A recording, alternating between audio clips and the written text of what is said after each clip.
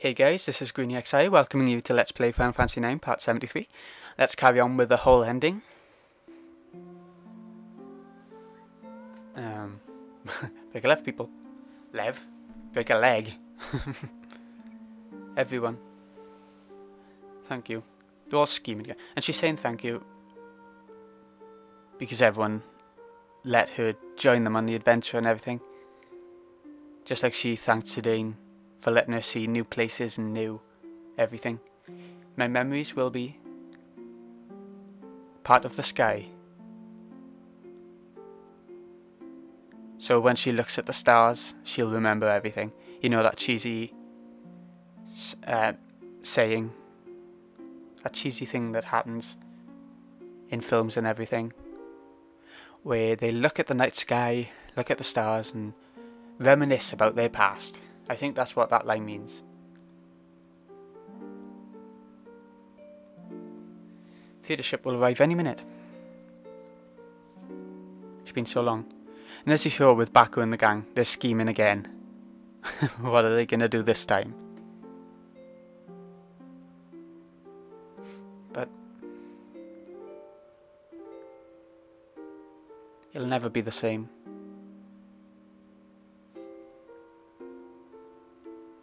I have to let go of the past. See, this is what the whole letter is about, the whole speech. I have to move on, just like he taught me.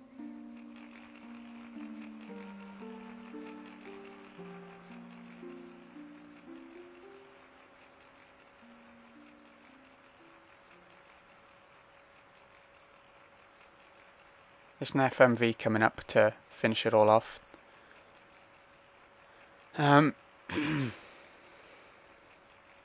It's a biggie. Tonight's performance is a story that takes place long, long ago. She's wrapping the whole thing up, the whole game up and story, with the play that started it all. It's so good. So well done. Tonight's story begins when Marcus and Cornelia decide to run away together.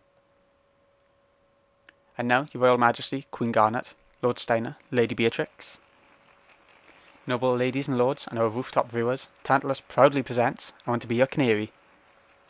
Not Crow.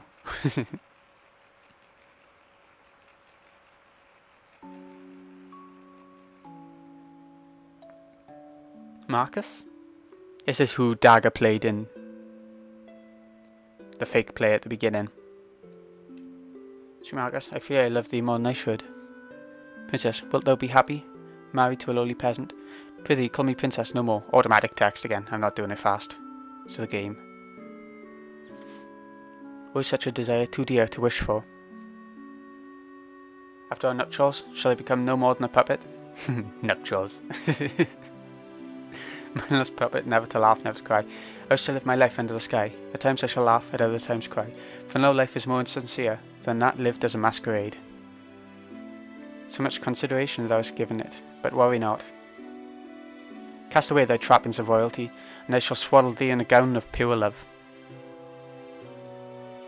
Pray, my love, make me the canary to keep forever in the cage of the bosom. Thy bosom. Let's embark on the first ship tomorrow, before dawn can tell of our elopement. All my fortunes at thy foot I lay, and I shall follow thee throughout the world. No cloud nor squall shall hinder us. That's obviously from Final Fantasy in 7 and 8. Cloud being the main character from 7, 8, squall from 8. Pretty good how they put that in there. All I wish is to be by my sweet Marcus's side.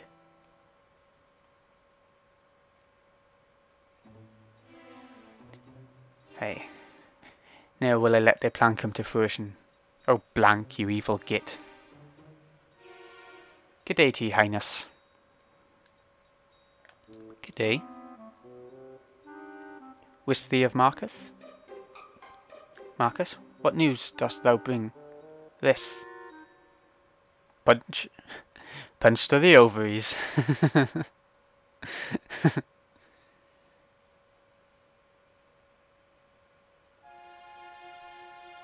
Time for our departure is long past. Where's Cornelia? Marcus, the ship soon embarks. Board ye this boat alone, and peace could come to both kingdoms, as Blanca so said. Speak, Marcus. She told me that she could not live without me. Ah, birds. So sun's our enemy too. The eastern sky grows bright. We will not spread our wings as yonder birds in joyous flight. Hark, Marcus, they cannot wait any longer. The ship departs. Could she have betrayed me?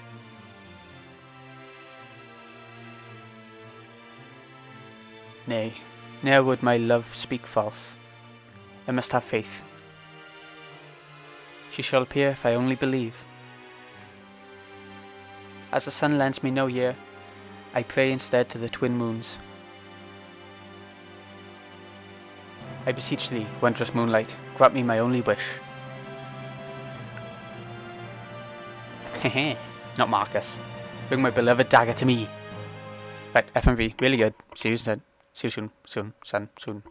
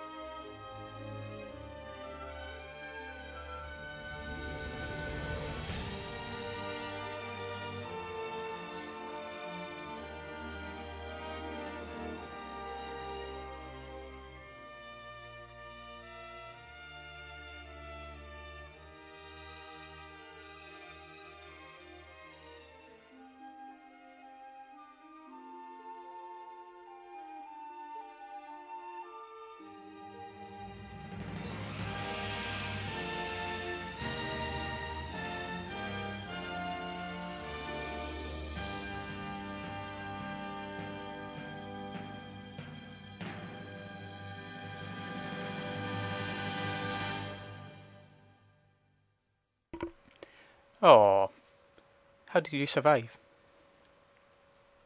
I didn't have a choice. I had to live. Zidane, this is about, mate. I wanted to come home to you. Talking to Dagger, of course. So, I sang your song. Our song. Yes, can actually have the lyrics this time.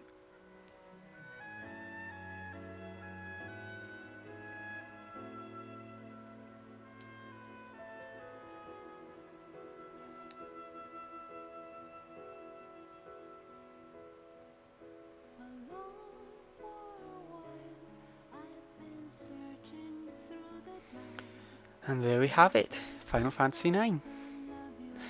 I really hope you've enjoyed.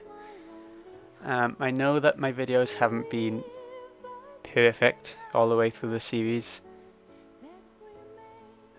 to say the least, but hope you've enjoyed, and I hope I haven't annoyed too many people.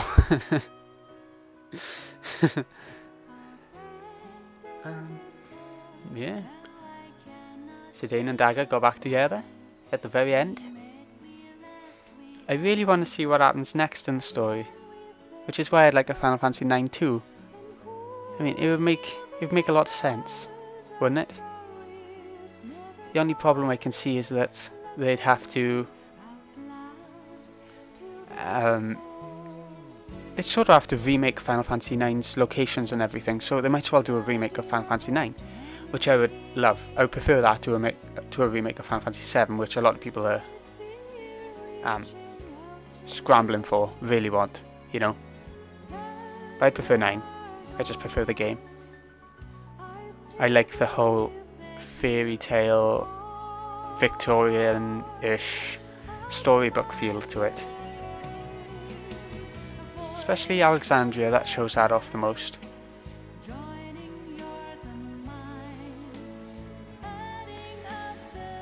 I love this song. It's called Melodies of Life. Again, I know I've mentioned this a few times about different parts of the game, but somebody called Kate the Great on YouTube, type in her name, she sings this brilliantly.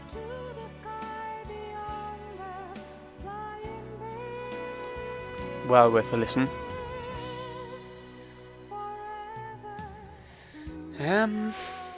What to say really? This is all the old FMVs.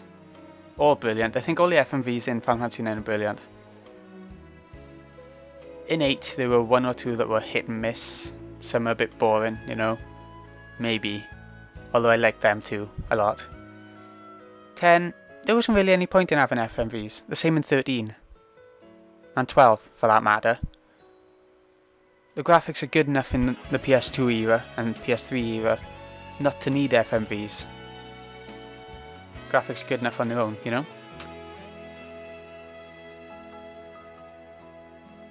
But they put them in and they still work, you know. They're still good. Especially the sending in Final Fantasy X.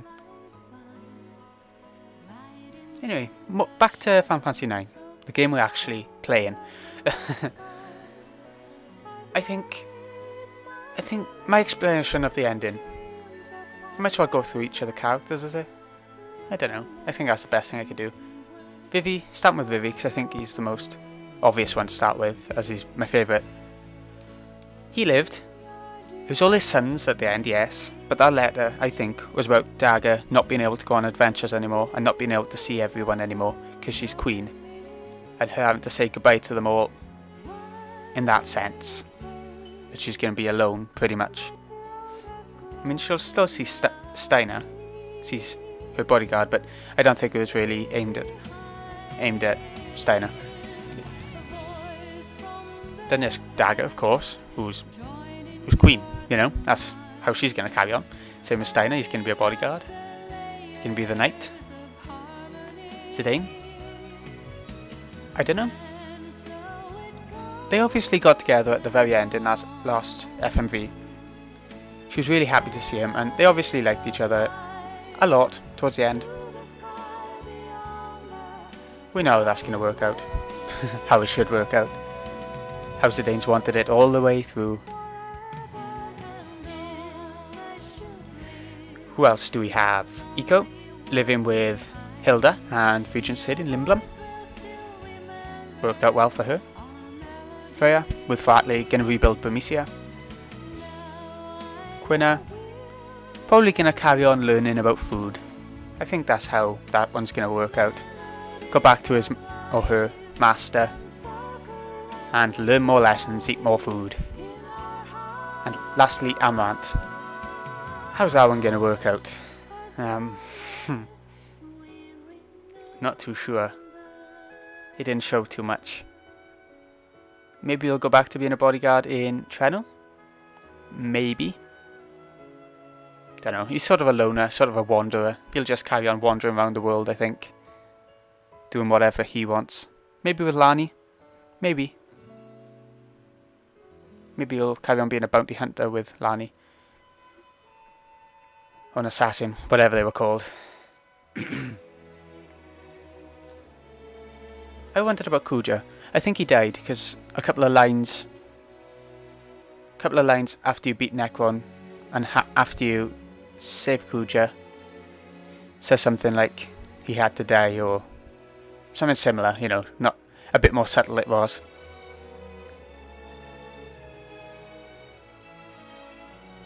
Yeah, into the Litha Tree. Memoria, even.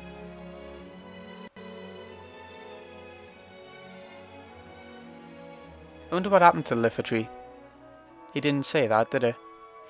It all sort of caved in on itself when it attacked Zidane and Kuja, so maybe it destroyed itself, perhaps. Or maybe it's still raging. It can't move too far. Well, the roots, they extend everywhere, don't they? So they could attack everywhere in Gaia, potentially. Gaia could be destroyed by the Litha tree. if it was still going. So I'd like to think that it did cave in on itself when it attacked Zidane and Kuja. That's just me, it's just an opinion, it's not based on anything. And this is how the logo is made on the case of Final Fantasy IX. The two planets merging together and becoming one golden globe thing. And are we done? Quite sad now. Genuinely. This has been a huge project for me. And it's taken ages. The end. There is a way to have a blackjack minigame by here. If you press the right button combination on this exact screen, then you can play blackjack. It's quite strange. It's alright. I'm not going to show you because I'd have to look it up, and if I look it up on my laptop right now, the recording will slow down and go out of sync and everything, because my computer's pretty crap. But yeah, you can play blackjack. I'm saying goodbye. I'd like to thank everyone for watching, who has watched. And I really hope you have enjoyed. I have done this for everyone else, to be honest.